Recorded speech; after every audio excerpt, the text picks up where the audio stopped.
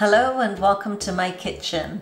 In this video I'm going to show you how my mum makes Lila Vaal or Lilva and Ringan Shaak, which is a green bean and aubergine curry.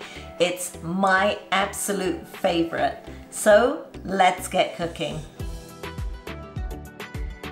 Now in this recipe I'm using this frozen packet of Lilva, and on the packet it says Surti Vaal. And it weighs 300 grams, but I'm only using about 200 grams of this. You can use the whole packet if you want to, but my recipe is for 200 grams of this Lilva. So what I'm going to do is I'm going to take out 200 grams of the Lilva and I'm going to rinse them just so that they defrost a little bit. Now again with these you want to look over them and take out any of the beans that don't look good or look like they've been eaten by bugs. Then I'm going to put them to boil in a little bit of water, not so much water because I want to be able to use the water that I'm cooking this in. And I'm going to boil them either stovetop for 15 to 20 minutes or in the pressure cooker for 1 whistle. Now while the beans are pressure cooking, I'm just going to wash my aubergine and I'm going to puree a tin of tomatoes. I actually only need 100 ml of this, but I'm going to keep the rest in the fridge. And I'm going to chop up 1 fresh tomato. Okay, so now I'm going to turn the stove off. Then I want to release the pressure quickly from my pressure cooker, and to do that you just put it under some cold running water and give it some time to cool down. You'll hear the pressure release, and then lift up the valve just to make sure all the pressure has gone, and then remove the lid. Then we want to drain the cooked Lilva, but we want to save this water because a lot of the nutrients have come out in this water and we don't want to waste that. So now that my ingredients are ready, I'm going to heat up my pressure cooker, and I actually have a slightly larger pressure cooker here. And I'm going to put it on a medium high, the number 7, and I'm going to add 1/4 cup of oil to this.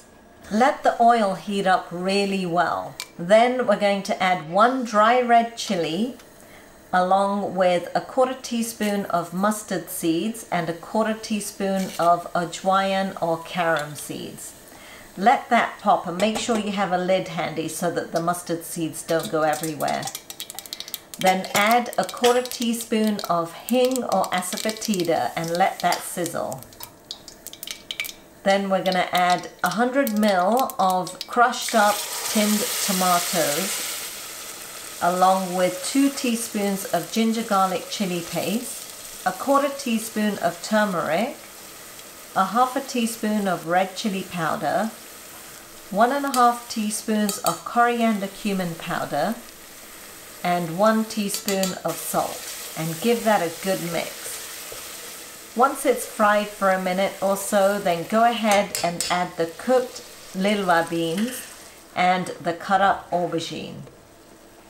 Give that a good stir, and we're going to cook it on the stove for about a minute or 2 just so that the aubergine absorbs all the spices.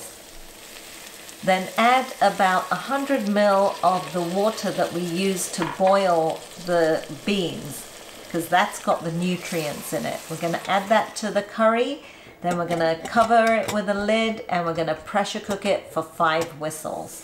The 5 whistles are done, and it literally took only 4 to 5 minutes for that to happen. Now the heat is off, and I'm just going to let it sit here so that the pressure can release naturally.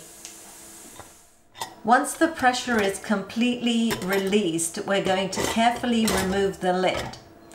Then we're going to add the chopped tomato and 20 grams of gur or jaggery.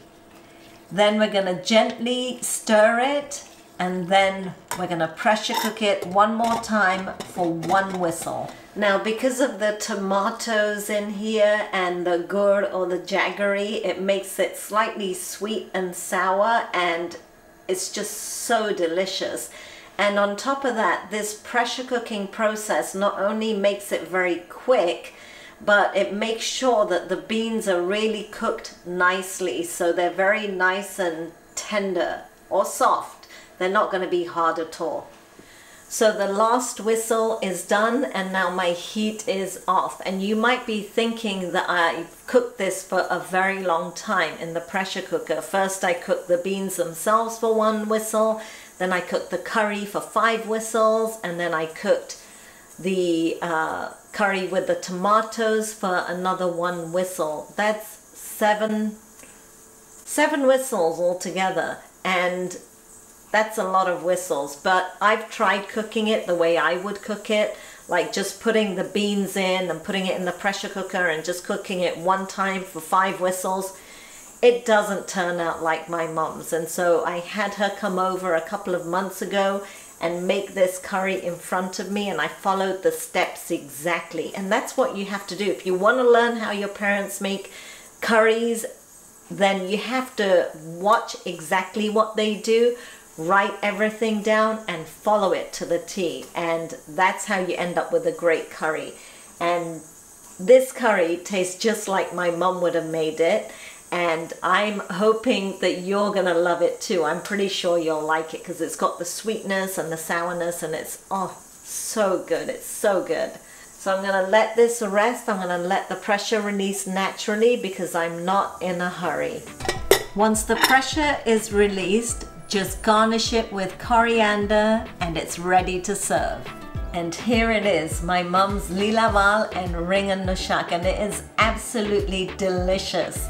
I'm gonna have the written instructions on how to make this in the pressure cooker, on your Instant Pot, or on the stovetop on my website, milhan.com. So definitely check that out, guys. I hope you guys enjoyed watching the video. Don't forget to give me a thumbs up and subscribe to my channel. And I'll see you all soon for some more cooking inspiration.